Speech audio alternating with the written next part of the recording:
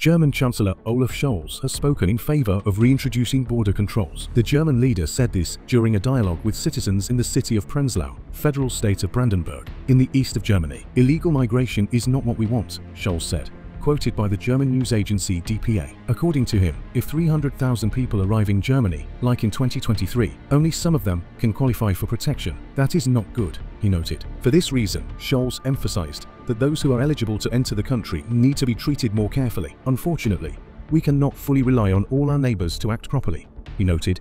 The Chancellor assured that border controls will be carried out in accordance with European legislation.